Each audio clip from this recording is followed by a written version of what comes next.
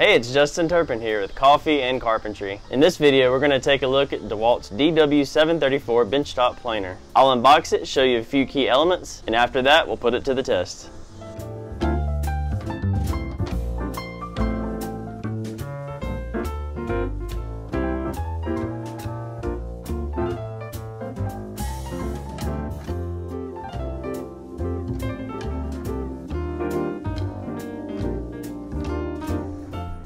My son likes his new toy. He thinks it's very useful.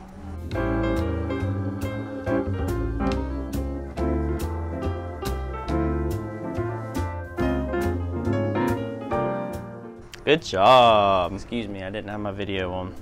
While you're gone was I removed this dust collection and the dust collector attachment. I attached the handle that moves your gauge, your depth material gauge up and down. This gauge right here actually shows how much material is coming off as the wood's going through. These are your extension tables. It's your outfeed table on the other side. Goes through, comes out the other side. This is your turret stop. This prevents the carriage going any lower than what depth you have this set on. 0, 3/4, ½ inch, 1/4 inch. Goes back to 0. As I was saying before, it comes with an 18 amp breaker, and this is the reset button right here. It says to wait 2 minutes if it trips and then hit it. Of course, the instructions give you more detail. After you adjust this and get it to the right height, say you wanted it at 4½ inches, should be right there. Press this, and it locks it in place. When you get ready to move it again, lift it up. You're now able to adjust it. It comes with an 8mm and 10mm wrench and Torx bit. When hooking up your dust hood, you want this tab right here to go on top just like that. Both sides hook right in. It sits down in there just like that. I don't know about you guys, but I'm ready to go test this out. I'll be making some edge grain cutting boards out of this walnut and African mahogany soon. So I'm cutting these to size and we'll run these through the planer to test it out.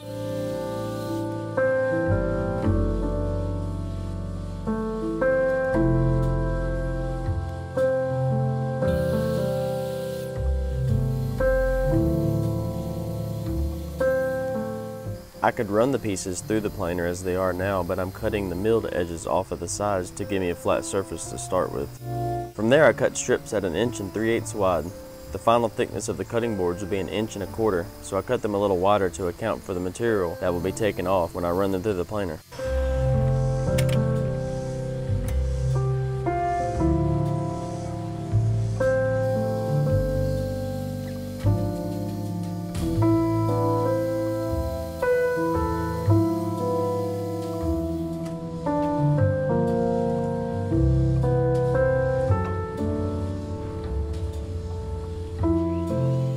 I apologize for not getting the top of the planer in the picture, but as I'm running these strips through, I'm turning the handle a 1/4 turn to ½ a turn after each pass until I get to my desired thickness. That ensures that I don't take too much off at one time and also helps not bog down the motor.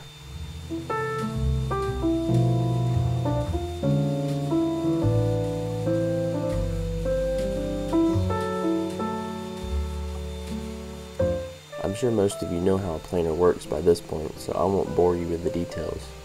I'll go ahead and speed through the rest of the planing process.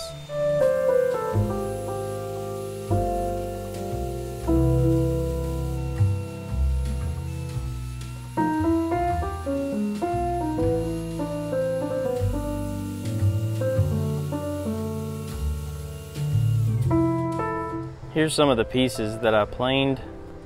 As you can see right there, it missed a little bit, so I'll have to run that one back through. But overall, I'm extremely satisfied with it. If your budget is tight, this planer definitely won't break the bank for the quality that you get. One disadvantage that I did notice was that when you go to fold the extension tables back up, the dust hood has to be removed. As you can see, it hits it. So for that reason, I chose not to screw it in place. That way it's easily removable since I'll be storing it away after each use. The tabs that snap in were plenty durable for my liking. I plan on mounting it on a small cart, that way I can roll it out of the way whenever I'm not using it. That's all for this video. If you enjoyed it, consider subscribing to my channel. Next time I'll show you the process of making a unique cutting board from start to finish, using these pieces that were just cut and planed. I'll see you soon.